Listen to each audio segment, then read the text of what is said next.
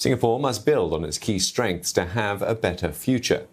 And every Singaporean must play their part by working together, putting values into action and making things happen. Deputy Prime Minister Heng Swee Keat said this at the NUS115 Distinguished Speaker Series on shaping the country's future. Heidi Young with more. Mr. Heng says Singapore has used grit and ingenuity to turn disadvantages into strengths.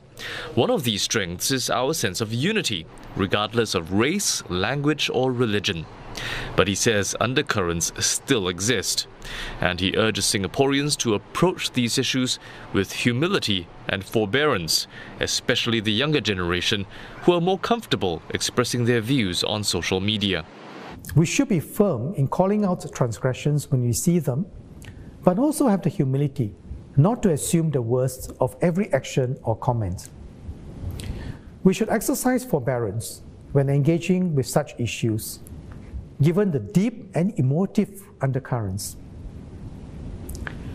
Progress cannot be made by advocating loudly for a single viewpoint.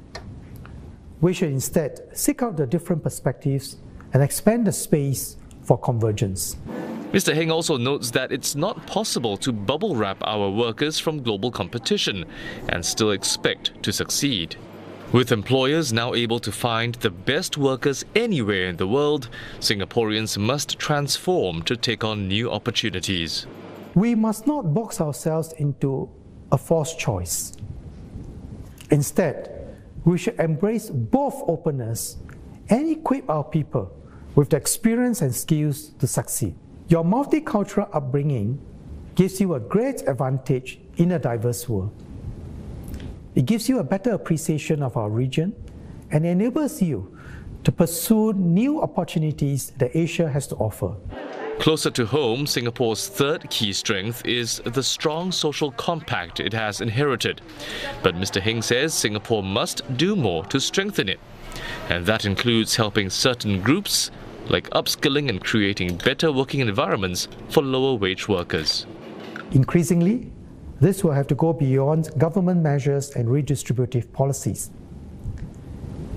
Each of us will have a part to play, and every effort counts. This is the only way we can strengthen our social compact and build a better future for everyone.